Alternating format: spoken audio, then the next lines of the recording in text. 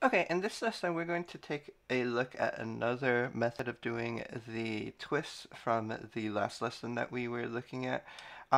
Here, if we look at the forearm, we twist this way. The joints aren't moving. We twist this way. The twist moves a little bit.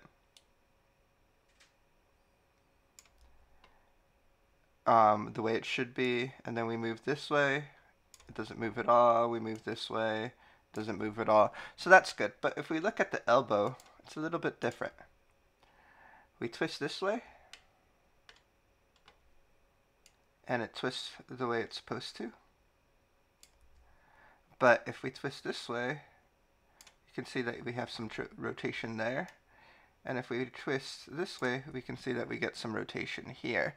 So we want to prevent that rotation, and this method makes it a little bit more unstable with the constraints that we have. So it works perfectly fine to do this twist right here.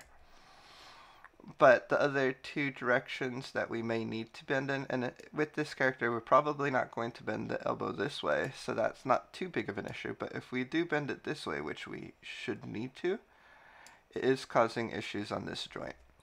So we can go through and take the constraints off of this and build it together through direct connections. So that's what we're going to try and do right now.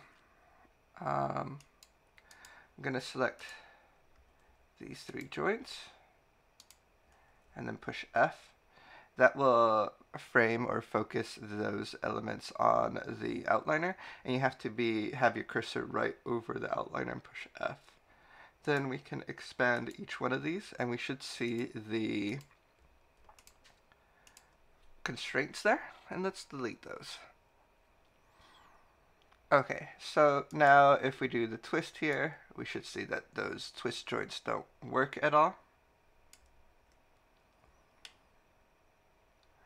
And then if we rotate this way, it doesn't twist, so it's all completely disconnected.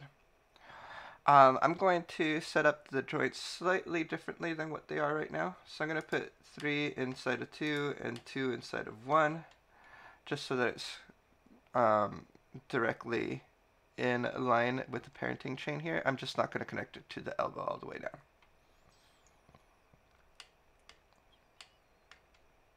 Okay, and then let's check the rotations here. So that has a rotation, this has a rotation, and this has a rotation.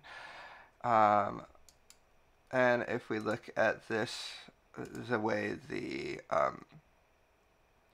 joints are supposed to be aligned the way we want it, it's not going the right way. If we freeze transformations, it resets it that way, which is not what we want. Let's zero it out, and we can see that it goes back in the same direction as the rest of the arm. So that's fine now. And then let's do this one and reset it to 0. And let's double check that all of them are fine now. That one's flipped, this one's flipped, but this one's fine. So let's look at the attribute editor really quick. Joint orient, it's zeroed out right here. So what we can do is go to skeleton, orient joint, and let's say if we apply that, the X is going in the right direction, the Z is still going the wrong direction. It should be aiming the same way as these joints are. So we can do negative Y. And let's apply that. So now that is matching here. Let's look at this one. That one is matching. And then let's look at this one. That one is matching. So they are all matching and they're moving correctly. And let's just double check really quick that the rotations are all at 0. Okay, so that's looking good. I am going to save this And then let's go into the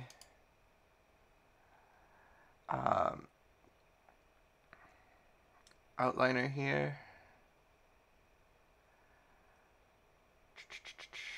Window, and we need the node editor.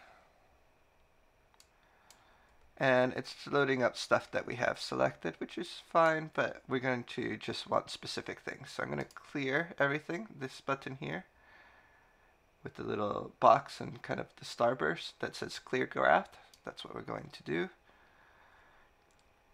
Move it out of the way. Normally for me I have two monitors, so I would put it on the other window, but just to make it a little bit easier for you guys to see, we're going to put it lower here.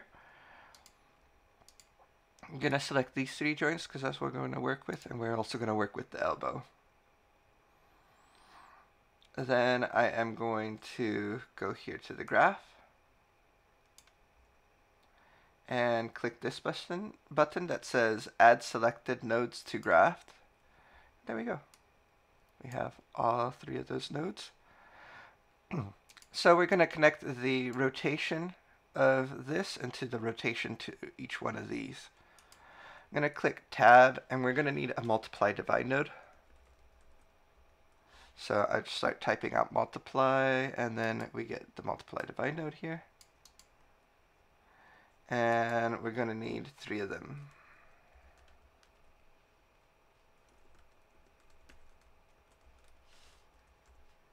Multiply divide, tab, start typing out multiply. Now we got the third one. There we go. So we have three nodes. So here I'm going to, actually let's not do that because it's a little bit long, but we can go here, click on the dot, and we want to go to the rotate X. So we're going to go down, I don't see it, so we're going to have to expand it. Rotate here. And we don't need X, Y, Z, we just need X. So we're going to take the rotate and connect it to the input 1X. And we're going to do that with each one of these. Input 1X. Oh, sorry. We're doing the input here. We need to connect from this side. So we're going to connect here to here, input 1X, and that way we should be able to get multiple of them.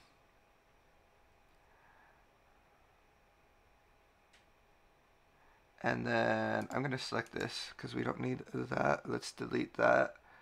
And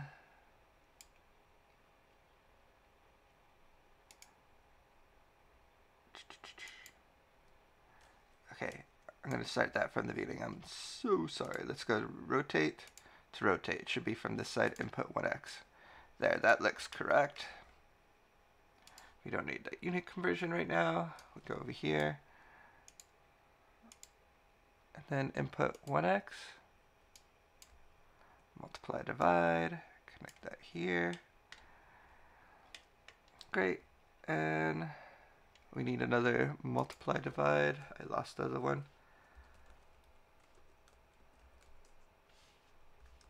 There we go.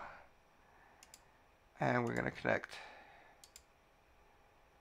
the channel here. 1X. Perfect. So, just like with what we did with the other twists, we want each one of these to be progressively more as we rotate.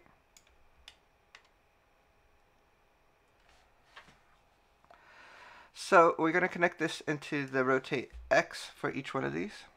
This is the shoulder. And the multiply divide node, I'm going to select that, and let's go to the attribute editor. So we're going to take whatever the rotation currently is and multiply it by 0.25. So that's going to make it a fourth of the size of the rotation. And that's going to go into the shoulder. So we could take the output of X, connect that into the rotate X. There we go. So we can see that the connection was built there. Let's move these up here so that we can see. Maya likes to try to organize it for you. Okay, so then on this one, this is going to be multiplied by 0.5, so it's going to be half the rotation. And then we're going to take the output X and connect that into the elbows twist for the rotate X.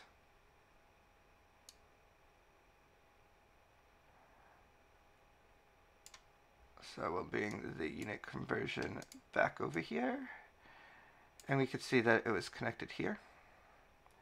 Then on this one, it's going to be multiplied by 0.75. And then we'll connect that into the output X to the twist for the rotate X. There we go. So that should be the connection. I'm going to minimize this. And let's double check it here. So if we rotate in this direction, we should see no rotations at all, which is great. This connection's no rotations at all. But if we do this one, we should see the twist, which we are not seeing. So let's double check why. So if we rotate this,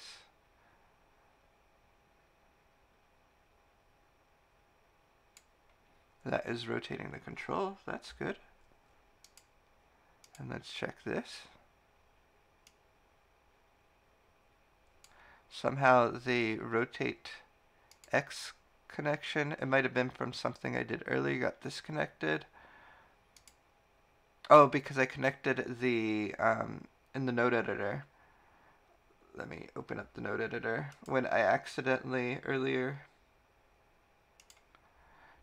connected the output X side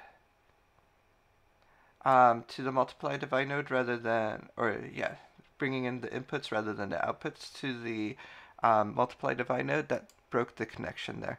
So what we can do is say that this controls the target, this is the object to be constrained, and then we can do a orient constraint on this, or we can just go and rebuild this constraint. So I could go to the elbow, expand the elbow, delete that parent constraint. So now we should see that there's no constraint there. So that this will be a little bit cleaner. Target object to be constrained, deselect the mesh. Then go to constraint. Oops, what's going on there?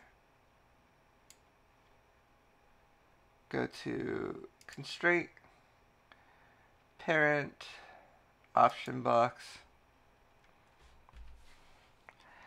and then these